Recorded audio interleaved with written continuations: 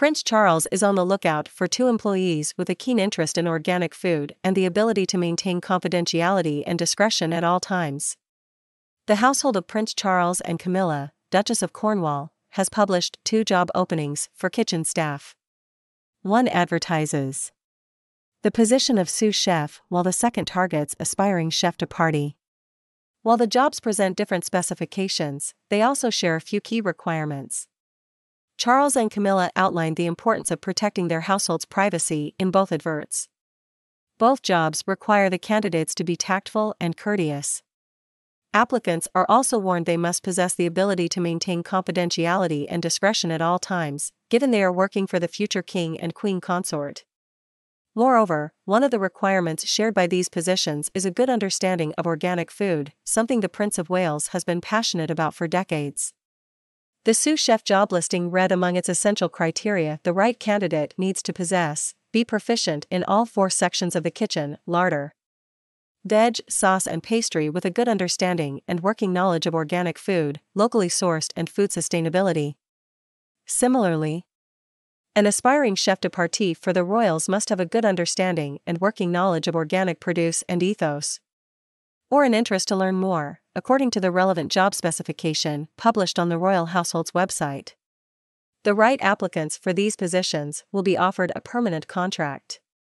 Prince Charles' love for organic food and farming has been known for decades.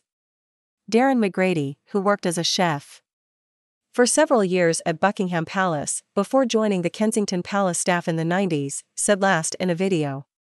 For online food platform Delish, the Prince of Wales was a fan of organic farming before it was popular, providing an insight into the prince's food habits. Mr. McGrady said, "When it comes to eating, no 2 days are the same for the Prince of Wales. He often starts the day with fruit, sometimes skips lunch and has afternoon tea of boiled eggs and something more substantial in the evening." Speaking about one of Prince Charles' favorite meals, lamb with mushroom risotto, Mr. McGrady said he was a foodie, into organic farming before it was even invented.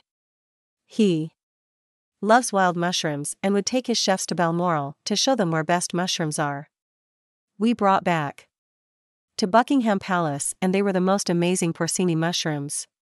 Charles also launched an organic enterprise more than 3 decades ago, the Duchy Originals, to champion organic farming. This company's first product was organic oat and biscuits, but this successful company now includes everything from fresh fruit and vegetables to grains and cheese. Charles' brand famously went into partnership with Waitrose in 2010, changing its name to Waitrose Duchy Organic. In May, it emerged the organic range sold by the British supermarket generated more than £30 million for the Prince of Wales Charitable Fund, PWCF, which supports a range of charitable causes.